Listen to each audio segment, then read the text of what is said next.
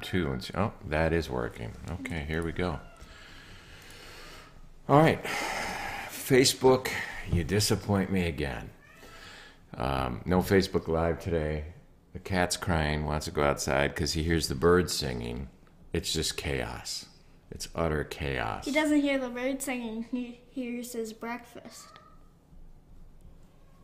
That was cold. That was cold even for a sociopath. But, folks, we're going to talk to you about something really interesting today, renewing the mind, the scout mindset.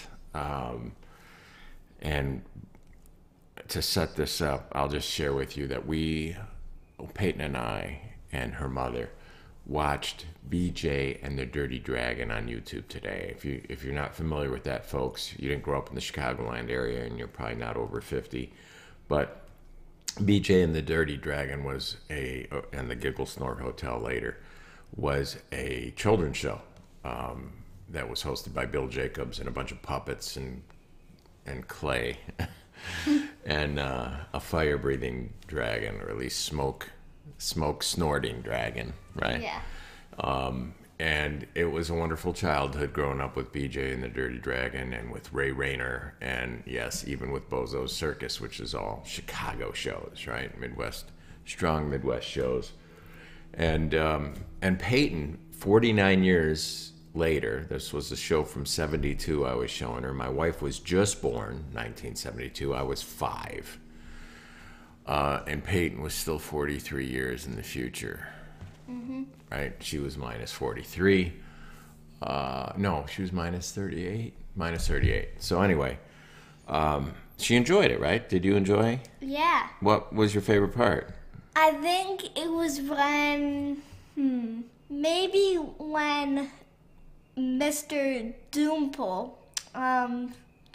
tried to sprinkle the magic dust on everybody to make them mean. Oh, so you like the dark part of the show. Did you like it better than the Wiggles? What's a wiggle? That show, The Wiggles, the modern kids show, The Wiggles. If you've never seen it, you're better for it. Good. You're better for it. Okay, The Wiggles sounds about as bad as it is. Why do I bring this up? Nostalgia? A little bit. It was a great reflection. But I think something's happening right now in the church, which is to some people, it's scary. And it's frightening, and this is the deconstruction of thousands and thousands of people who are leaving the church and going from affiliated as a Christian to affiliated as a nun. We're going to talk about that a little bit, the mindset. But what we're seeing happening today for sociologists who already know it and for Christians who don't know it is a dynamic shift in thinking.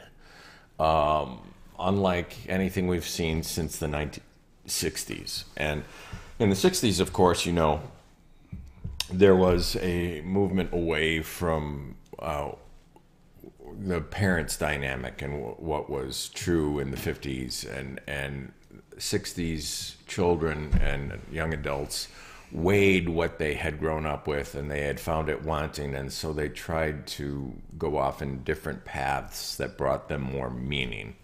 Whether they succeeded or not is for another show, but that's the attempt was an honorable attempt. It was to make the world better through different areas. Now, some of those areas turned out to be detrimental. I mean, you might say the free love movement had a very damaging effect.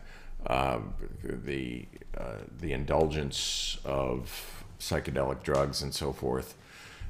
Was you can go into these darker corners where pragmatism ended up crashing and burning. However, if you look at what's happening to our young people today, it's hard to judge it as a negative thing yet. They're not harming their bodies, and the question is, are they harming their souls? And we'll answer that right after this.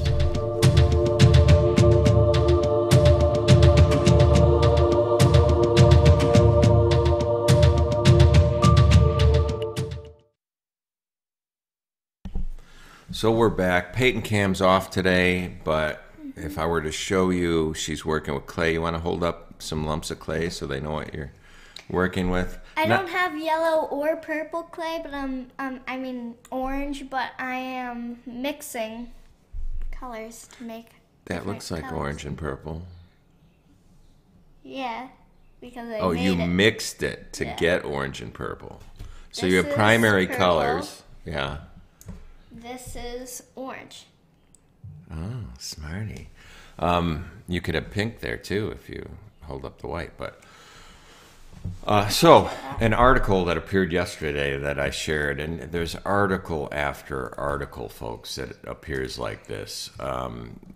The news from this article to a website called Church Leaders is the biggest story in American religion is the unceasing rise of the nuns. The biggest story in American religion, March 10th, 2021, is the unceasing rise of the nuns. I want to just give you one figure from that, just a quick figure to let you understand. Oh, hey, Belle.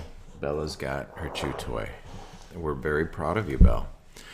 I just share this paragraph. With due respect to the evangelical Christians who swayed Republican politics over the past 40 years, which was a pretty big story this year, with the ending culminating in what you'd have to say is the insurrection in Washington, D.C. But there's no bigger story in American religion than the persistent and unceasing rise of the nuns, defined as people who do not identify with any religious tradition. Now, some of these nuns are actually duns. They actually started in the Christian church and chose exile. They chose to leave. And then some of them have just grown up in homes that were not religiously affiliated, and they're comfortable in that tradition. So people who do not identify with any religious tradition. In 1972, just about 1 in 20 Americans. So the year that I was a 5-year-old watching BJ and Dirty Dragon, this is to put it in perspective, only 1 in 20 Americans said that they were associated with no religion when asked by a pollster. 1 in 20. That figure climbed just 2 percentage points over the next 20 years. So by the time I was 25, from that point forward, so that's 1992, if you're keeping track, from that point forward, however, the nuns enjoyed what venture capitalists like to call hockey stick growth. In 1996, just 4 years later, about 12% of Americans were nuns. So that's up from 3% in just 4 years, from 3% to 12% in just 4 years. Wow. By 2006, it was 16%. And in the latest data collected in 2018, we're 3 years later now, so it's follow that hockey stick up. But in the latest data that we've collected in 2018, 24% of Americans had no religious affiliation, an increase of 50% in just 12 years. Now, to some people, this is an alarming matrix. And to some people, to families that you might say who have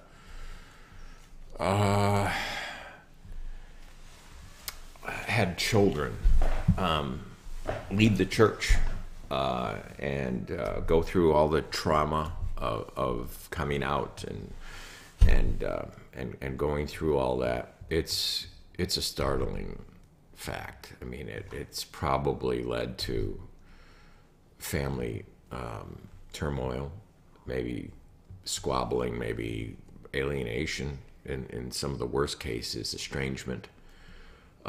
Kind of like when a Orthodox Jewish child chooses Christ.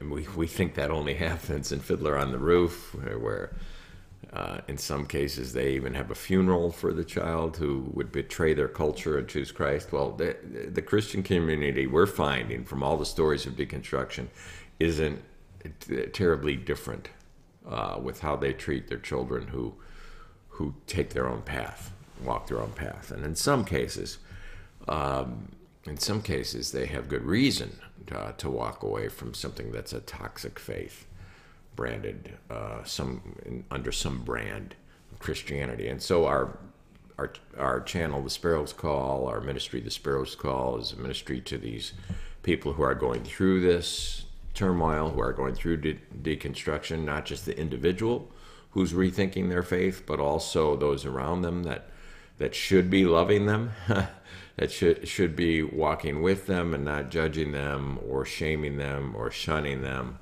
or slamming the door after they leave, that kind of thing. So that's our ministry, because it's a phenomenon that Wendy and I became acquainted with years ago when we started to see this data roll in, and we actually saw it in our own church. We saw the young people not coming back, and it wasn't unique to our church. It was something that was happening not just in America, but lately in America. It had happened earlier in Europe and the UK and elsewhere, but it's happening now as a phenomenon in the United States. People don't know how to deal with it. So I want to talk to you a little bit about that today, and adjusting your mindset, both as parents and spiritual leaders. Maybe you're a pastor or youth pastor trying to deal with this, and you've recognized that a lot of Christianity does it poorly. A lot of Christianity gets angry and defensive because they're insecure, and their beliefs are built on fear and loathing, and so they take the shame shun route. This person's left the tribe, well, good riddance. They were never really part of us anyway, and this kind of thing, which just makes things worse, and it actually makes the faith unattractive. And it's hard to make Jesus Christ unattractive, but Christianity has done a good job of it over certain epochs and periods, to cloud the fact that, as Tolkien said, God dying for his people is a story that every man wants to believe is true. That kind of beautiful, redemptive story of self-sacrifice, that kind of unconditional love is something we all yearn for in our hearts. This is what spoke to C.S. Lewis. This is what speaks to us all when we see stories of redemption and sacrifice, from something like The Lion, the Witch, and the Wardrobe, to something that really sneaks past the watchful dragons, like the movie, John Krasinski's movie, A Quiet Place. Which, to me, by the way, if you haven't seen it, and if you think it's a horror movie, rethink it. It's not, although it might be inserted into that genre if you categorize movies. It's the greatest Mother's Day movie you've ever seen, or you've ever not seen if you haven't seen it. So go watch A Quiet Place, and you'll see a type of Christ in it, by the way. And maybe if you're a fan of The Office, you want to see it anyway, because Krasinski is that type of Christ. But go see A Quiet Place. Oh, you can't see it. Go demand now, or whatever, on demand, your A Quiet Place, and see it, and let me know what you think of it. But so back to this study. I want to talk to you a little bit today about something that Julia, might be 4 or 5 years ago at Penn State University at a TED Talk. Julia Galef, my wife and I were watching this earlier in the week, and we're very moved by it. And I said to Wendy, I said, in many cases, people would be better off if you're still socially distancing and not going to your local community church. People would be better off watching certain TED Talks than they are sitting under the typical evangelical pastor who just doesn't get it, which I think a lot of the Christian church in America just doesn't get it. And so we're hemorrhaging right now because we've gotten distracted and took our eyes off of Christ. We really have. And as Richard Rohr says, the Western church in America has become like a new Caiaphas. They're like Caiaphas. We're in bed with politics, and we're trying to fight for a kingdom that Jesus didn't want us to fight for. We're fighting the wrong fight and not the right fight, and we actually think that mortal messiahs can lead us into the kingdom. So I think a lot of people would be better off maybe just spending time on YouTube than spending time in church. This is a subject for another day, but this is why Church Without Walls is here. So you could have a bagel and cream cheese and a coffee in the comfort of your own home in pajamas, and not have to play church to get a second-rate message from the typical evangelical pastor who's trying to live in Mayberry and doesn't understand this generation. What's a cotton candy? Cotton candy. This looks like it would be a lot more calories than real cotton candy, but no, it might be healthier for you actually, right? I don't know. It's clay, but cotton candy, would you be mad if I said it looks like a magic mushroom growing in a cool forest, or even possibly ice cream cone? Okay. An ice cream cone. Cones aren't usually black, but no, but isn't cotton candy usually taller, like blob, like more like that? Not to criticize your artwork. I mean, now that looks like. Okay. No. You know what this looks like now? It looks like one of those ice cream things you get from the ice cream truck. You know? Yeah, like those ice cream bars on a stick. Yeah, the strawberry shortcake ones, phenomenal. If you put some white dots in it, I have a cool strawberry shortcake ice cream. Favorite childhood memory. Yes. Another thing they're missing out on these days, ice cream trucks. I know we had one, it's just not the same because there's no kids outside playing. They're inside going like this.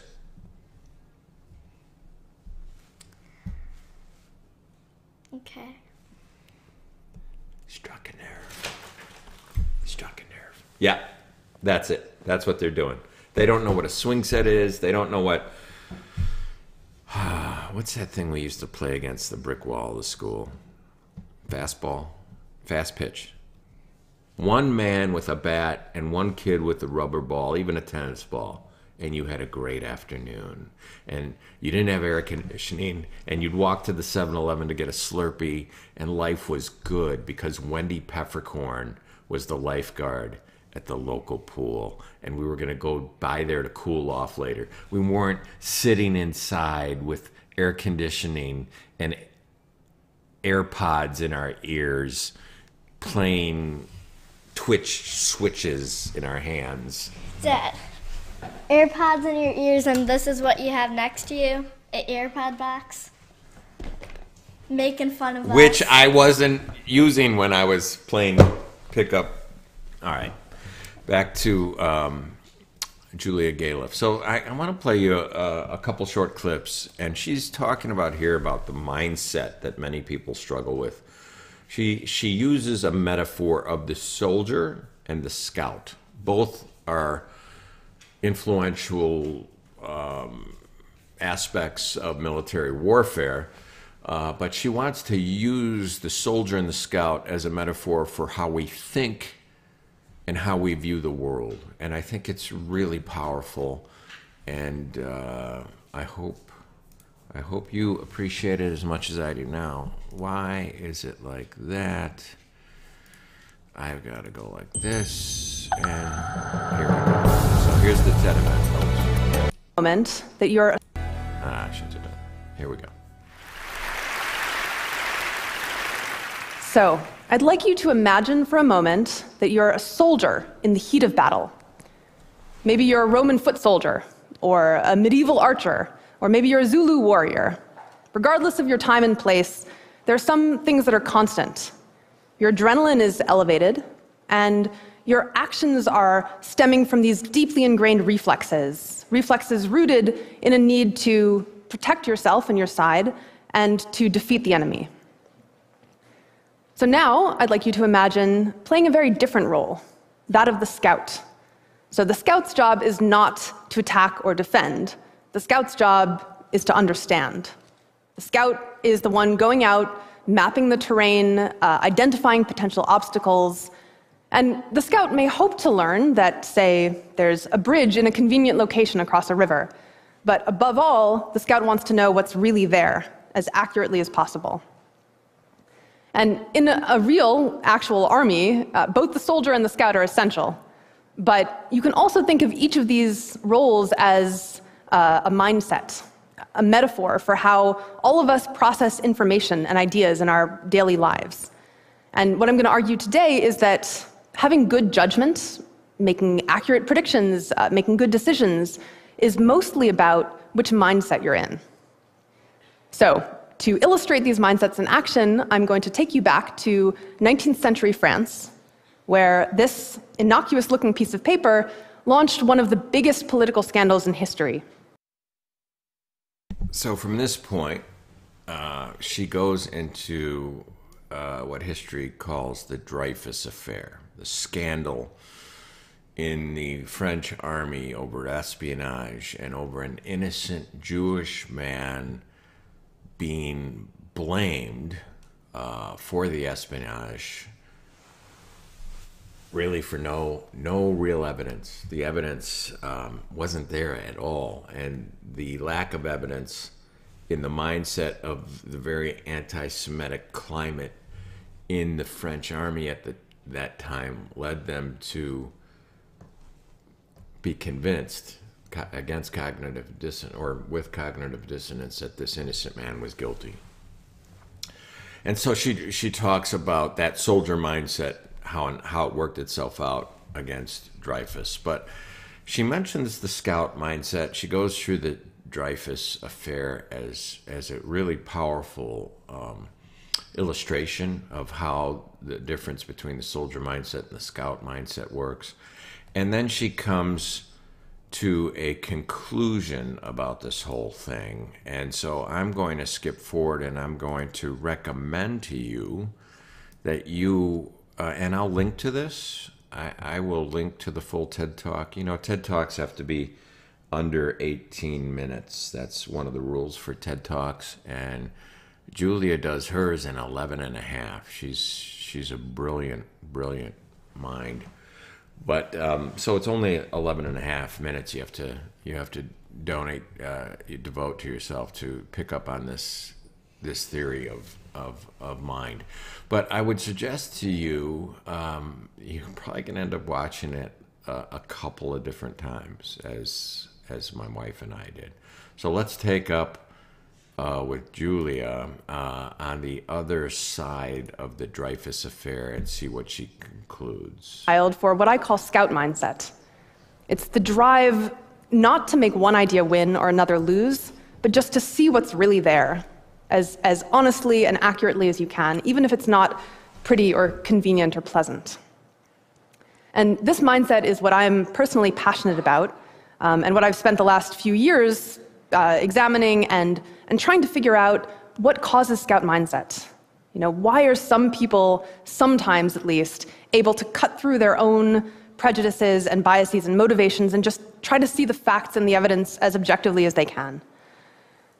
And the answer is emotional. So just as soldier mindset is rooted in emotions like defensiveness or tribalism, scout mindset is too. It's just rooted in different emotions. So for example, scouts are curious. They're more likely to say that they feel pleasure when they learn new information or an itch to solve a puzzle. They're more likely to feel intrigued when they encounter something that contradicts their expectations. Scouts also have different values. They're more likely to say that they think it's virtuous to test your own beliefs, and they're less likely to say that someone who changes his mind seems weak. And above all, scouts are grounded, which means that their self-worth as a person isn't tied to how right or wrong they are about any particular topic.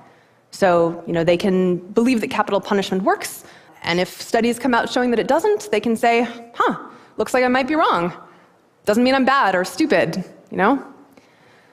So these traits, this cluster of traits, is what researchers have found, and I've also found anecdotally, predicts good judgment. And the key takeaway I want to leave you with about those traits is that they're primarily not about how smart you are or about how much you know. In fact, they don't correlate very much with IQ at all. They're about how you feel. So there's a quote that I keep coming back to by Saint-Exupéry. He's the author of The Little Prince. And he said, "If you want to build a ship, Don't drum up your men to collect wood and give orders and distribute the work. Instead, teach them to yearn for the vast and endless sea. In other words, I claim, if we want to really improve our judgment as individuals and as societies, what we need most is not more instruction in logic or rhetoric or probability or economics, even though those things are quite valuable. But what we most need to use those principles well is scout mindset. We need to change the way we feel. We need to learn how to feel proud instead of ashamed when we notice we might have been wrong about something. We need to learn how to feel intrigued instead of defensive when we encounter some information that contradicts our beliefs.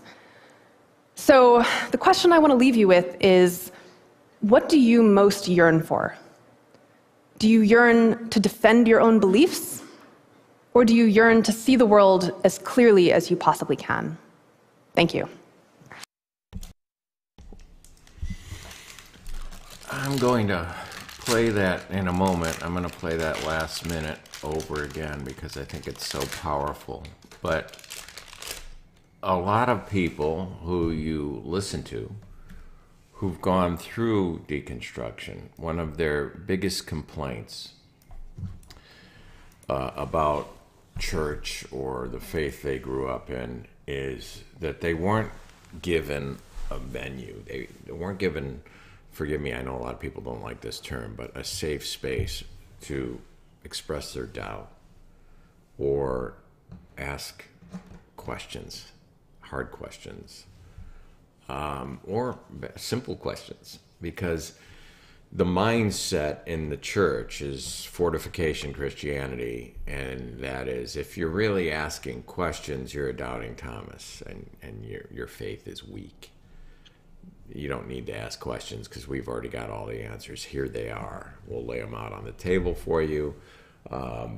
You know, when the outside world, when the secular world asks the hard questions, we've got Norm Geisler has the answer for you, or Frank Turek, and just come to us and you plug your umbilical cord into the giants of Christian thought, and you don't really need to think on your own. And for the most part, this generation, our children, and our children's children are growing up in a world where that's absurd, where that itself is a sign of weakness, where they're suspicious of any group that basically says you don't have to think because we've done it for you, where they look at that as a con. They look at that as an email scam, like the prince in Nigeria who wants to send you $1 million for no reason, or something like that. And they're right to think that, because that's exactly what it is. That's fortification Christianity. That's insecurity. That's faith that's not built on, evidence. That's faith that's built on fear and loathing and guilt, and a bunch of things that people are weighing, and they're seeing in the lives of the people in their church, and they're seeing. Wendy and I listened to dozens of deconstruction stories, and in the past few years, hundreds, if not thousands of them. We listened to two this morning, and both the people who were expressing their deconversion or their deconstruction stories said the same thing. We keep hearing the same things over and over, that they didn't see greater peace in the church. They didn't see the fruits of the Spirit in the church, and they saw it outside of the church with people who don't have any affiliation. And so there was this dissonance playing there over the people who preached something that didn't live up to it, and over the people who didn't preach it and did.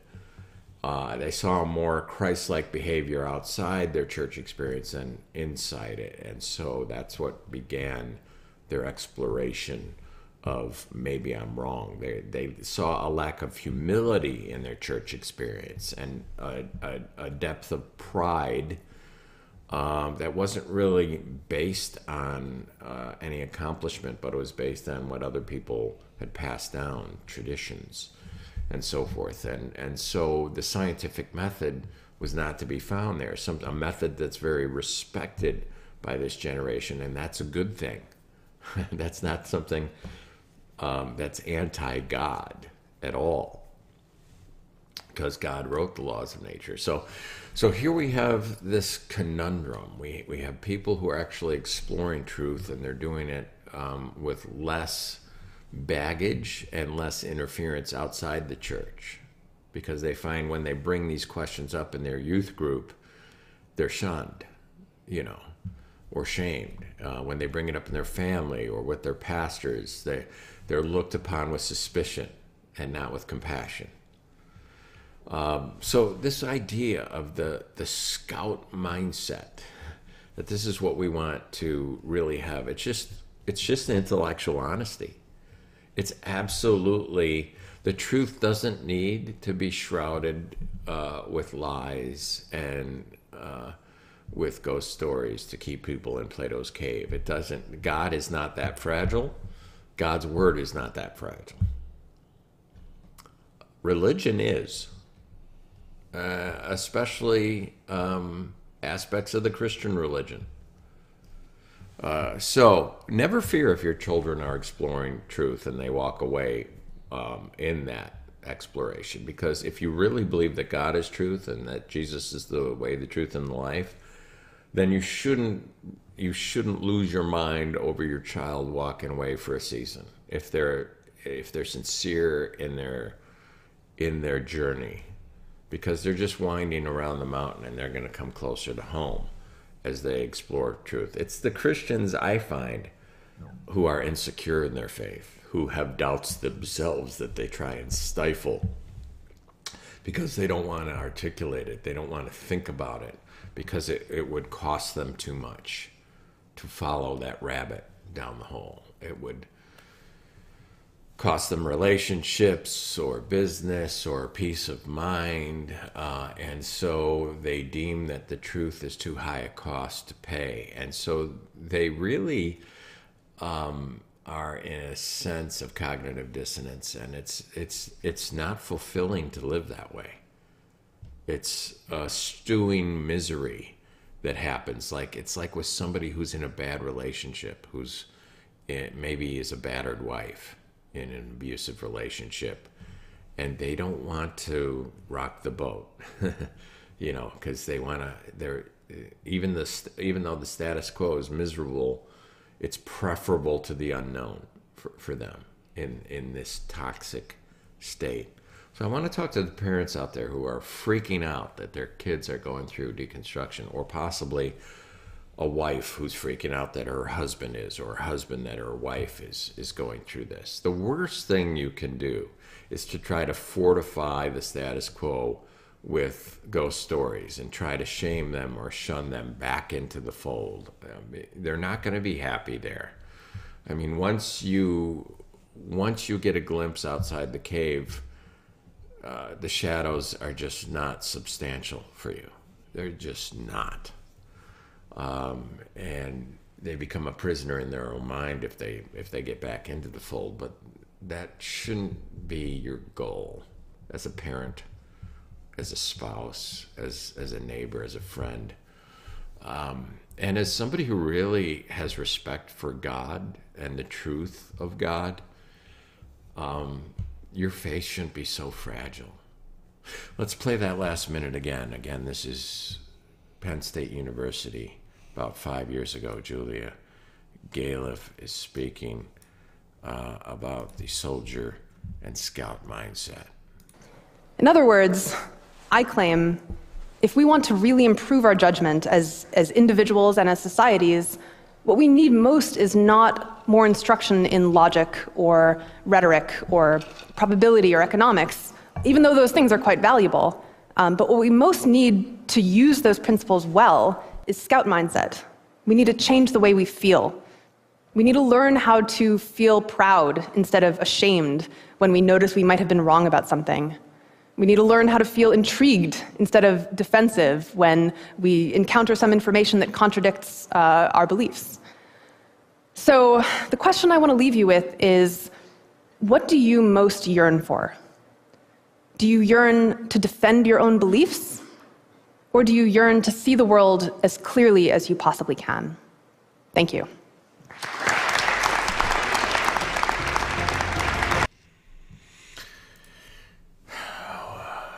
11.5 minutes of exceptional insight, Julia Galef.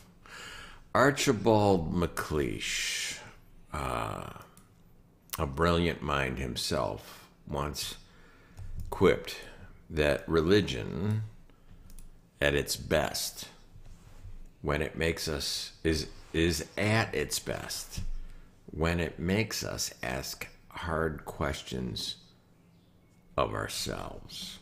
It is at its worst when it deludes us into thinking we have all the answers for everybody else. Archibald Macleish. Religion is at its best when it makes us ask hard questions of ourselves. That's a robust, intellectually honest faith.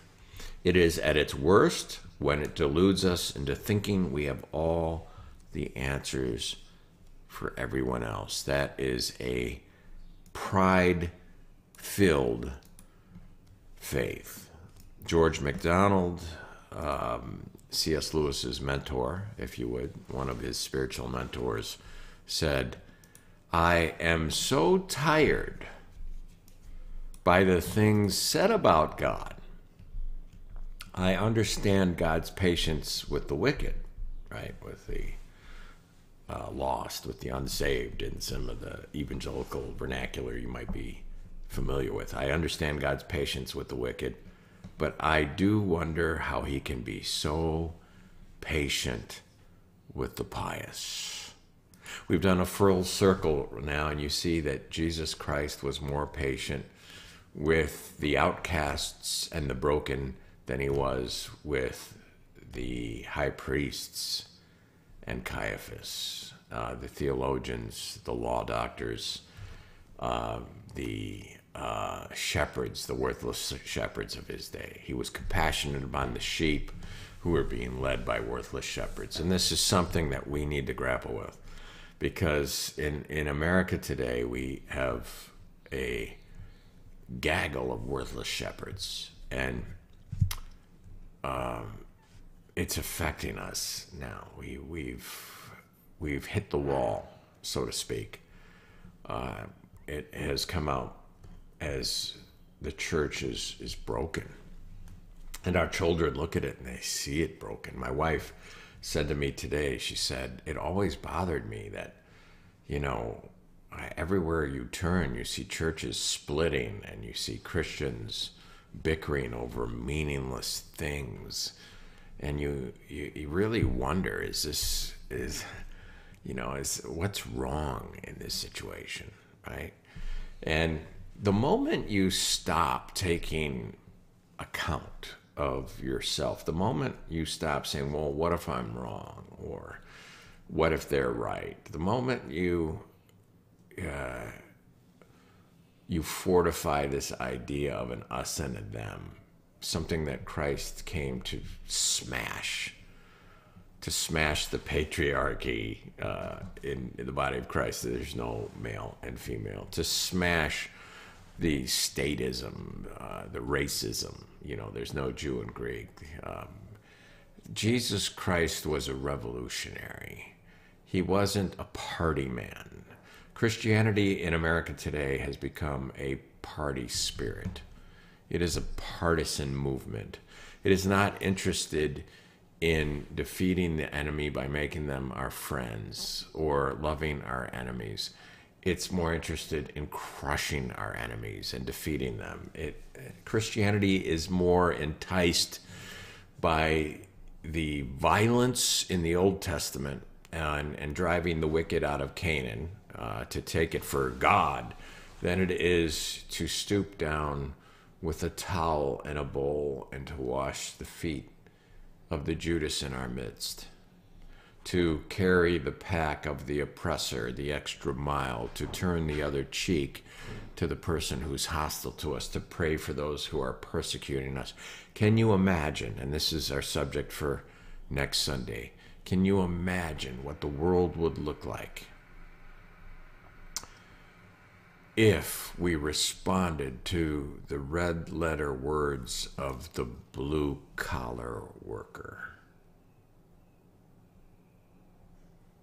What would the world look like if Christians actually did reflect Christ or honor him in our word, our thoughts, and our deeds by transforming ourselves first with his mind, his mindset, his attitude? What a different world it would look. We'd be viewed as by our fellow man, by our children even, who are leaving the church because they're not seeing love, joy, patience, long-suffering. They're just not seeing that. They're seeing the opposite of that. They're seeing judgmentalism and hypocrisy and insecurity and fear. And like the dog who can smell fear, our children have as beings created in the image of God, they have a radar that is set to understand what is right and what is just. And when they're not seeing righteousness and justice, with the Caiaphases of our day who man our pulpits, who lead our Jericho marches, who are in bed with politicians, then they're right to question the status quo. They're right to overturn the tables of the money changers. Holy cow! Are we ready to come to you? Because that looks amazing. I'm actually hungry right now, and that might be the best one. You know what else I like? A creamsicle, and you could make a creamsicle with those two. But can we show them what you got so far? Because I'm just about there. Now remember, we only have the one camera today. So let me hold this one up. This is our strawberry shortcake. I don't know why ice cream's on your mind. I know why. Tell them about our daddy-daughter mommy date yesterday. Yesterday we went on we went to the mall and we got ice cream, and the day before. Wait. What? Well, not just ice cream. We got creamistry, which is nitrogen, frozen nitrogen made ice cream, and we got Captain Crunch. It had Captain Crunch cereal mixed in it. It's like little baby crunchy angels. Yeah. Anyway. It goes perfect together. It does. Ice cream and Captain Crunch. Strawberry shortcake. That's $2 now. It was like a quarter when I was a kid. $2. Okay, go ahead. This one has a real stick. This one has a real stick. A toothpick. This one looks good. It's like a sherbet kind of thing. Is that right? It's like a sherbet flavor. And then what else you got? I'm still making more ice creams, but this looks real to me, kind of. Like it's a ice cream sandwich. It actually has those dots that are on some, like it those does. little holes. You can't see it because I'd have to put it on my head because I'm focused, but it's not focused when I go up here. I'll take a picture of these. These look incredible. Ice cream sandwich. Who didn't love an ice cream sandwich? And after the show, Wendy, Payton's going to make a creamsicle. Hold up those two. People know what a creamsicle looks like. You know, the orange and white, delicious creamsicle. We'll come to it later. Folks, thanks for joining us today. Thanks for listening. I hope you enjoyed the show. I hope I'm prying your brain open just to think differently. My father used to call his church the unchurch.